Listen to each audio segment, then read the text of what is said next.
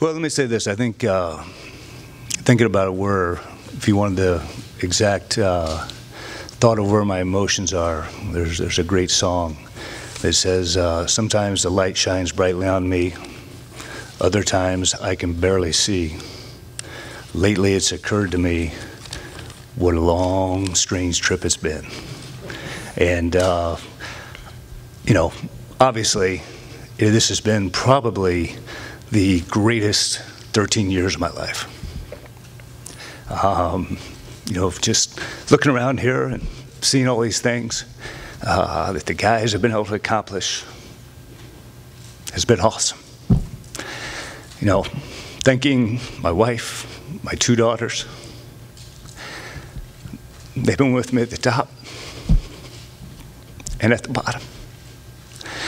You know, I think from Gene to Dr. Drake, to Dr. Gee, to Andy Geiger, Buckeye Nation, been an incredible run. You know, and I know how hard the conversation was that we had, but completely understand it. We mutually agreed to do this. You know, I think from so many people that I'd like to thank. You know, 13 years, it's amazing, the friendships. You guys, you know, I've always said this, for some reason, you've always treated me well. To the Schottenstein staff, you know, just everybody in this building. I'd like to name them all, but my boys downstairs and I have had an incredible time. You know, I think from my coaches, current coaches, we've had a heck of a run of basketball coaches come through here. There's no question about that. You know, I think to the doctors, you know, starting with Vince O'Brien. Vince ever wrote a book and told the things that he and I have been through.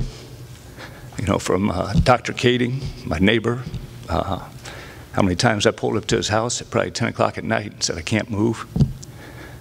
He'd get me good.